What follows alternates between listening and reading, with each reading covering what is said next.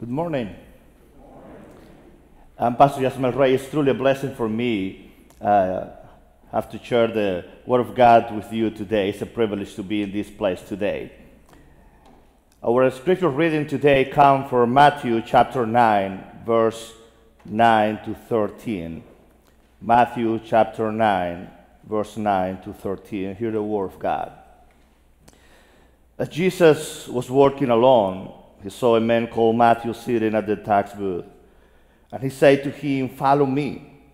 And he got up and followed him. And as he sat at dinner in the house, many tax collectors and sinners came and were sitting with him and his disciples. When the Pharisees saw this, they said to his disciples, "Why does your teacher eat with tax collectors and sinners?" But when he heard this, he said, "Those who are well have not need of a physician, but those who are sick.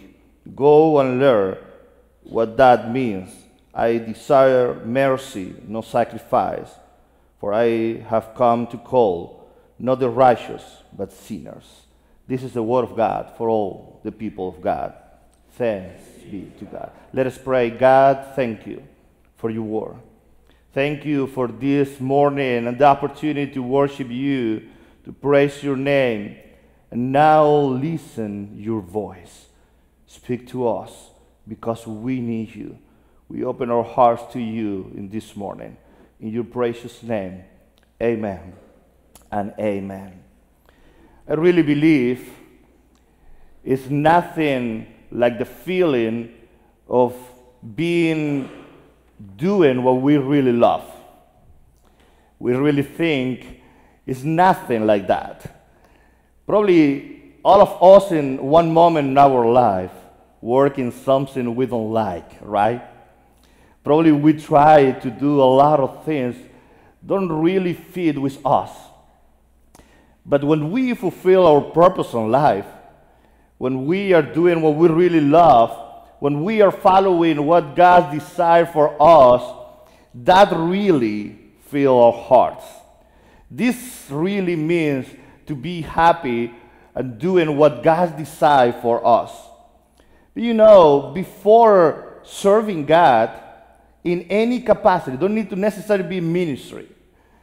Just whatever God's calling us to do, serving children, youth, those people in need, multicultural ministry, whatever God is calling us every single day, everything starts with one small step.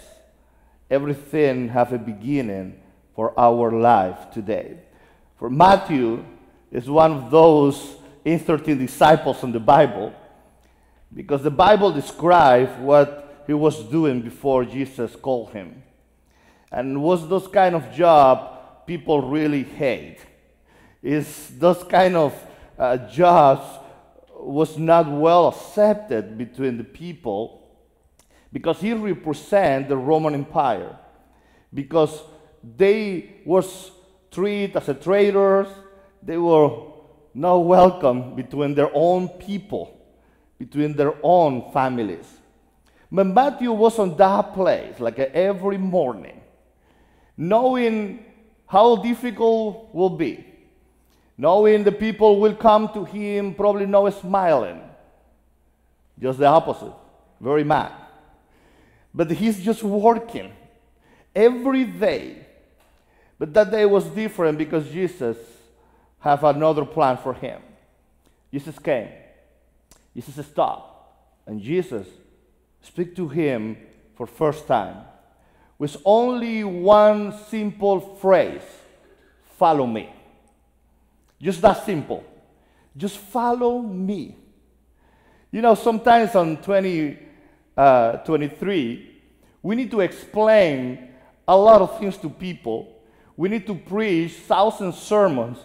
We need to try to do our best to convince people to follow Jesus. And this story was only one small phrase: just follow me.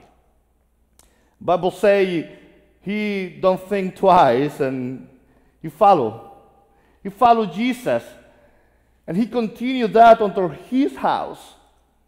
And yes, it's like it always happens. It's a lot of people will be mad no matter what.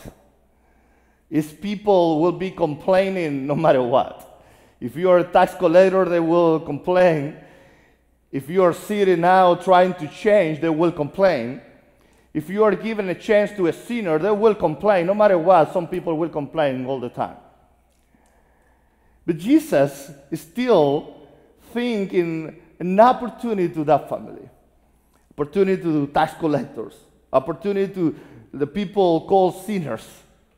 And Jesus said, this is my plan for those who really follow me. For those people who really want to follow me. And what Jesus is trying to do here is actually what he explained in John chapter 14, verse 6, when Jesus said, I'm the way, I'm the truth, I'm the life, and no one's come to the Father except through me. What Jesus is trying to do here with Matthew is showing him what is the way. Showing him, I am the way. I am the hope for those people who don't have any other hope. I am the way. Brothers and sisters, Jesus is still calling people today. Jesus is still calling us today. But one important part of Matthew's story is the part when he really moved. Because Jesus can call many times, but sometimes we don't respond. Sometimes we don't get up and move. But with Matthew, the difference was he really understood who is calling. So he moved. Today, Jesus is still calling people, but we need to say yes. We need to really accept the challenge. It's so many people in need around us. And this is one of the many things I love of this church. So many people are being impacted by you, not only in our community, around our community, and through the world. You are making the difference in Guatemala and Serbia and many other countries. But you know, it's still a lot of need around us. And God is calling people to say yes even today. To say yes to that calling. Because the Bible is full of examples of great miracles, but after the people accept that calling from God. David had to fight Goliath to save his people. Moses has to raise the rod to open the sea. The people of Israel has to go around Jericho 7 times before the wall falls. The woman has to touch Jesus to receive healing. Jesus has to die to give us salvation. One thing is the information, and another totally different thing is the action. So Jesus is still calling people to act, to do, to move. And those who really believe in that and raise and work and do, God bless that. God bless your hands. God bless what you are doing. But brothers and sisters, sometimes we are so focused in our own problems. We are so focused in our own dreams, in my plans, in how we're going to do in my daily job, how we're going to plan my life in the next 20 years. And sometimes that is good. Don't understand different. That is good to plan and make plans. But sometimes we are so focused in our own plans that we forget God's plan for us. So my question for you this morning is, what God is putting in your hands to do today? What God is calling you today to do in your community, and what you're doing with the people close to you, in your church, in this place. What God is calling you to do today. Because sometimes what we need is just one step. What we need sometimes is just one moment. Like a dad Matthew sitting at the tax booth. Just that moment when he listened the right person calling, when he listened Jesus calling him. So what is the plan today? What is your purpose in life? What really fills your heart? What really moves God's heart? What is going to happen with our church in the next 100 years? It's beautiful because in a couple of weeks we are going to celebrate and remember just laying the first stone on the construction of this sanctuary, the 100th anniversary of laying that cornerstone. And we will remember that in a couple of weeks. But in a couple more years, we are going to celebrate the 100th anniversary of this sanctuary being finished. A couple more years, the 200th anniversary of the church. That is legacy, brothers and sisters. You and me, today we are receiving what generations before us plant in this church and work in this church and pray in this church.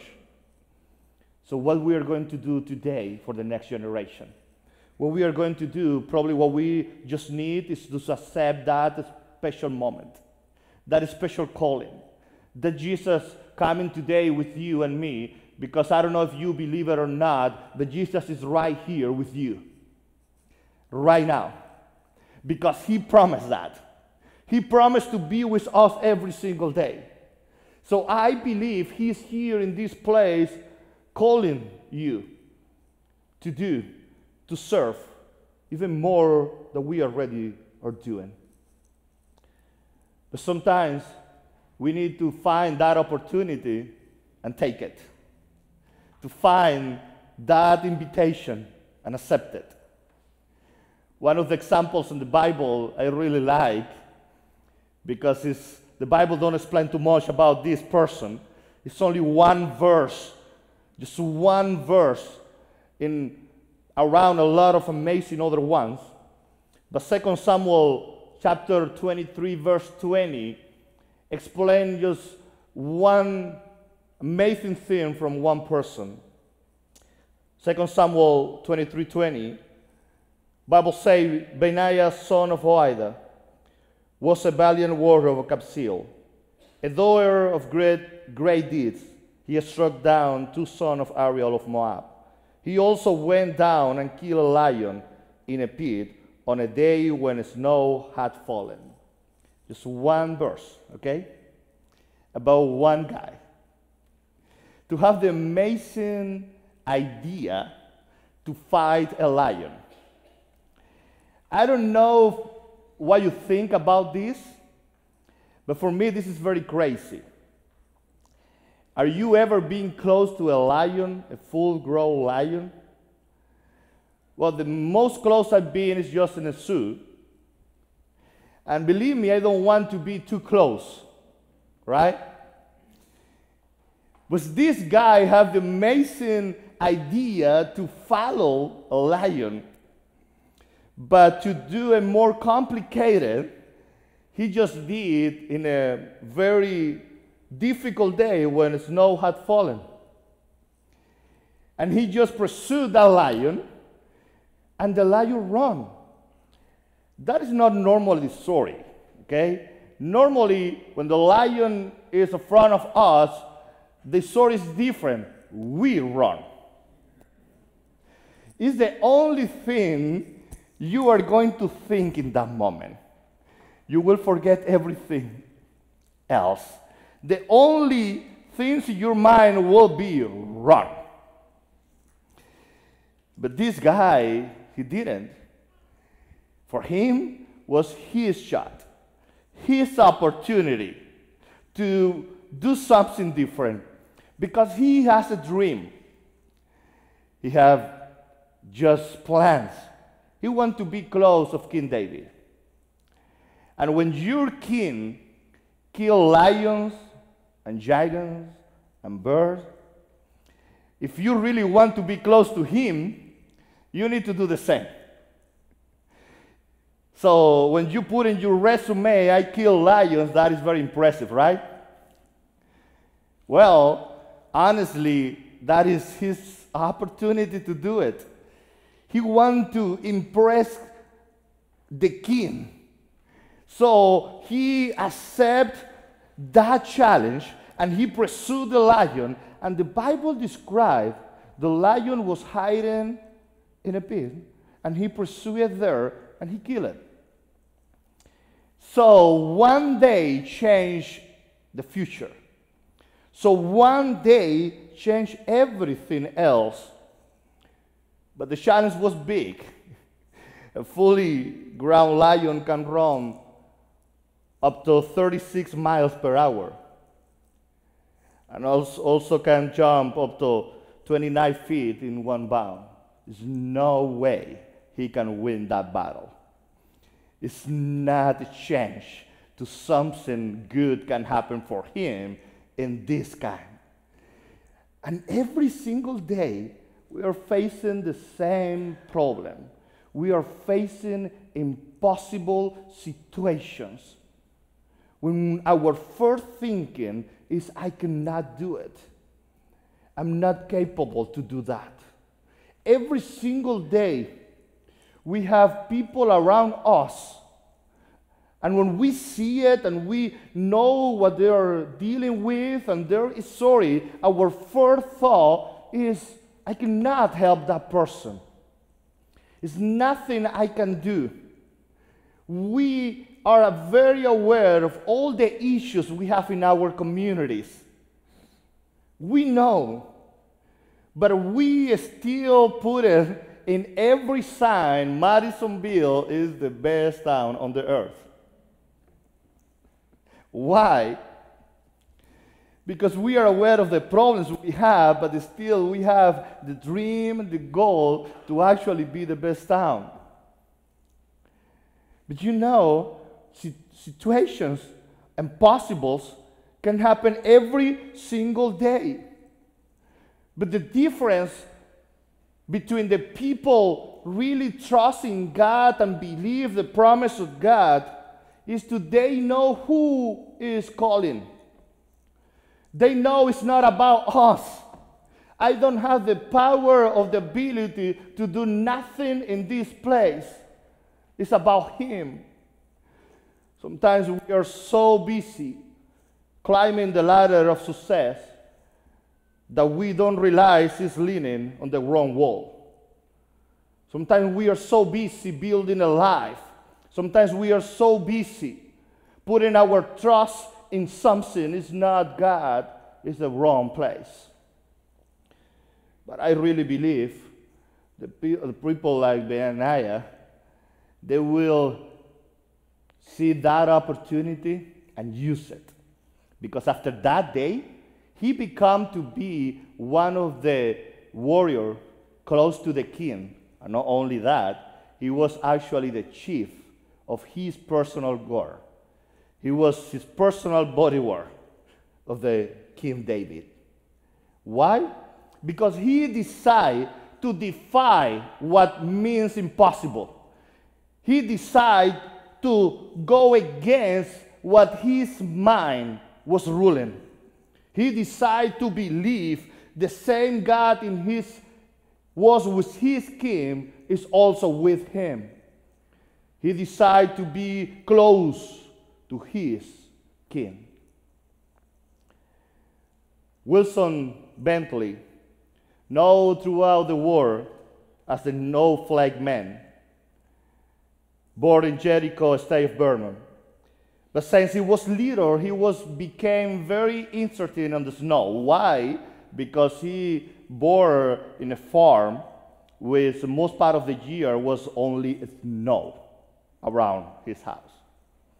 So for him was no other things to do for months. He cannot go to the school, and he was very, very interested in microphotography. And for years, he tried every time to observe and take pictures of the crystals of the snow, trying to see them. As you have on the screen, that's one of the examples he took with his camera. But after 20 years trying. And what he discovered is every single crystal is different and unique. What he discovered following his passion for 20 years was changing the history. Because in 1931, he published his book, Snow Crystals, with 2,400 images. But you know, pursuing that, everything started and began in a very small moment when his mom was reading the Bible and only one verse stuck in his heart. Job chapter 38, verse 22. He read for first time, "Have you entered the storehouses of the snow? Or have you seen the storehouses of the hail?" Just that single verse just light something on him and say, what is different in the snow? What is special in something is around me? For that day was his passion, and he pursued that for 20 years. No success in the beginning, but he kept trying because only one verse was his inspiration. I really believe sometimes our life become to be special and important from one verse. And probably all of you have your favorite Bible verse. And sometimes that verse has become to be the script of our life. For me, in my life, my favorite verse is Colossians chapter 3, verse 23. Whatever you task, put yourself into it, as done for the Lord and not for your masters. So whatever I try to do, I do it with the best I can, with my best abilities, with the best excellence I can, because it's for God. So in that moment, I don't try to people see it. I don't try to people are impressed. I only do the best I can do because everything we do is for Him. So today, what is your verse? What is that promise God is giving you today? What is that moment you need to accept and adapt? What is the life you need to start living today based on God's calling in your life? Because for King David, that beginning of his purpose was when a prophet was just standing in his doorstep, calling for the next king. And for Benaiah, was chasing a lion. But that door opened another. Be close to the king and be one of the warriors of the king. But that door opened another door to the future, because after King David, Benaiah was the chief commander of the army of Israel with King Solomon. One verse on the Bible with a crazy guy chasing a lion changed the history forever to make him the chief commander of the army. Why? Because he proved nothing is impossible to those who are accepting the calling. For those who are want to follow Jesus on the path. Brothers and sisters, today, when we finish our life, and one day we are before Jesus, He will never tell you well said, or well thought, or well planned. What is going to tell you is only one measure. You did well, good and faithful servant.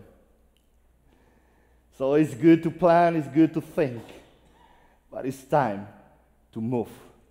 It's time to accept that. And let me tell you, many of the situations will be impossible for you. And that is great. Because when you are trying to do something, it's impossible, it looks so difficult, and you don't have the resources to do it, is when God then open doors to you see how possible it is, and he received the glory, not me. But he is an expert. God is expert in making impossible situations. That is why he took 9,700 for the Gideon's army and only left him with 300. Impossible. Impossible for everybody. This is why he just showed up after Lazarus was dead for 4 days. Impossible. But when he called, just follow me, everything will change. The same impossible possibilities I had 4 years ago to be pastor of Madisonville. I don't have a preaching license at that moment. I never preached an English sermon in my life before. And I just received a calling for a person I never met before about this place. And in my mind, there's no chance to this is a possibility. Because in my mind, it was not possible to one of the most important congregations in Kentucky Annual Conference can accept as their pastor a Cuban guy don't speak too well the English, don't have preaching license yet, don't have too much experience. And the most important for me is something I've been facing my whole life. I've been serving God since I was 7 years old. And I planted the first church was 15 years old. So I've been preaching my whole life and been missionary, and I started being a missionary with 13 years old. And I always have one issue. The people always say, "You are too young to do this." So coming to this place was, well, I'm too young to be in Madisonville. It was a great surprise for me to see our senior pastors are very young too, so that was good. But not change, at least on my mind. But God was calling, and here I am 4 years later. God was calling. God was calling to be part of a group of people to very quick become to be my family, and always will be. Why? Because you accept the calling. Because you accept to make a difference on people from other countries, to invest in young people, to invest in just people different like you. Probably you watched the amazing performance of our orchestra and choir on the annual conference, and several pastors came after that performance to me and asked me how is possible a couple like John Park and Soraya Park they are living in Madisonville. Well, good question. But let me tell you, because this church accepts the challenge of invest in people different. Just Korean and Cubans, Mexicans and Guatemala, and people from different countries and different backgrounds. But you, Madisonville, accept the calling to do what God is calling you. So today we have an invitation to continue doing that, continue investing, continue working. And today I preach my last sermon as pastor in this place. But you always will be in my heart because I will never forget how you received me and my family in this place, how you really loved me during all these years. And I was more than proud of this place. Why? Because serving with people like you, nothing can change that. But my invitations to you for Esperanza Viva and for every other single ministry we have in our church, for outreach, discipleship, and everything else we have in our church, please keep investing, keep working, keep accepting that promise God is giving to you. Because it's not about me, it's not about a person, it's about the Jesus calling you to continue his work in this place. So thank you for what you are doing today. And keep taking that promise. Sometimes people will not be happy about it, but keep that. Just remember who is calling you to make the difference. Remember who is giving you that. Sometimes he will present before you impossible situations like happened in 2020 with COVID. But we faced it together, we fought it together, and here we are, more stronger than before. So please, keep making the difference in this place. Keep turning this place as a lighthouse, as a hope place for every people are welcome here. Pray with me. God, thank you. Thank you for this place. Thank you for my brothers and sisters in this place. God, we accept the calling today. We accept that promise to be part of what you're doing here for our next generation. So God, here we are. We accept the invitation, knowing you are sending us, but not alone. You are with us. In your powerful name we pray. Amen.